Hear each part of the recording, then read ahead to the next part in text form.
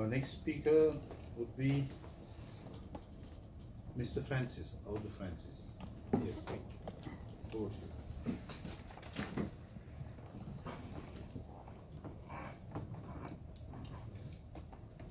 So, the legitimacy of the Ambazonian nation and its restoration government. The right to self-determination of people is captured in Article 1, Paragraph 2 and 55 of the Charter of the United Nations, articulated in Common Article 1 of the International Covenant on Civil and Political Rights and the International Covenant on Economic, Social and Cultural Rights, as well as in Article 20 of the African Charter on Human and People's Rights. Ambazonians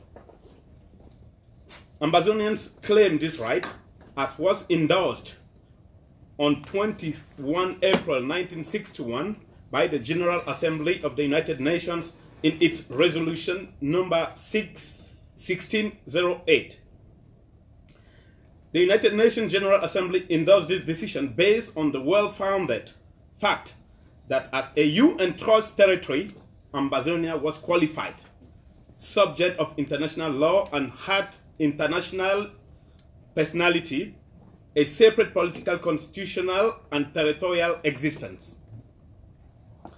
At the time of United Nations decision, Ambazonia enjoyed internal self-government as from 1954 and was endowed with a state constitution by 1960. The territory of Ambazonia is well defined, delimited and demarcated by international boundary treaties. The agreement between Great Britain and Germany respecting the settlement of the frontier between Nigeria and the Cameroons from Yola to the sea, 11 March 1930.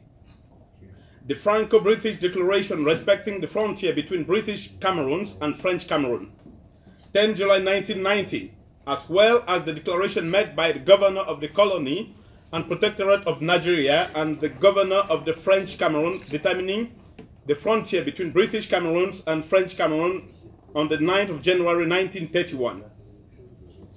These frontiers had become permanent when Cameroon and Nigeria respectively gained their independence on 1st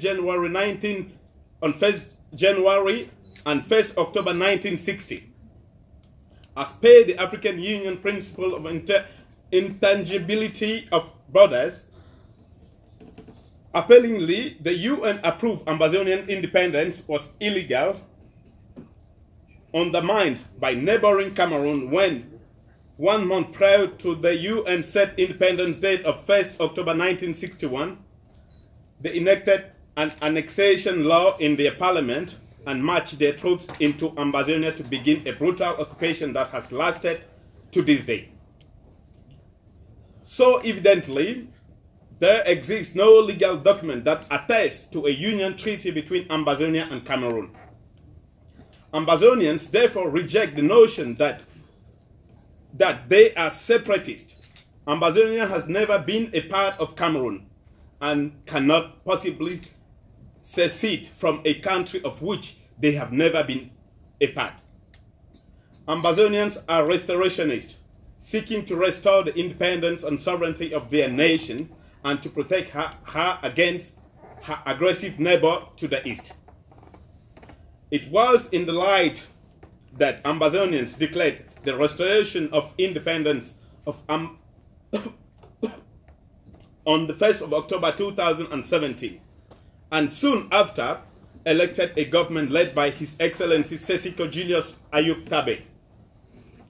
By occupying Ambazonia, Cameroon continues to violate all international treaties mentioned above.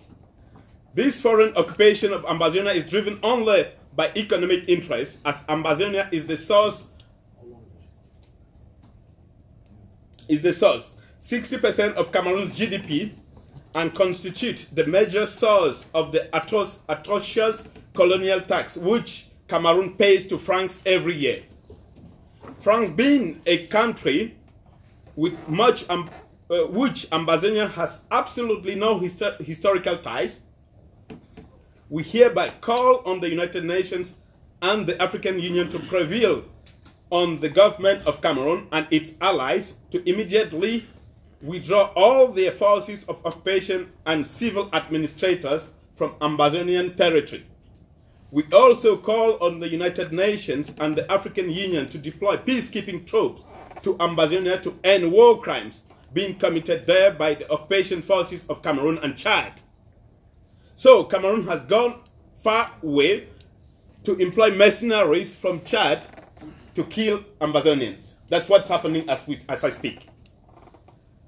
And to also ensure their swift, orderly withdrawal from Amazonia. Thank you. Thank you, Mr. Francis.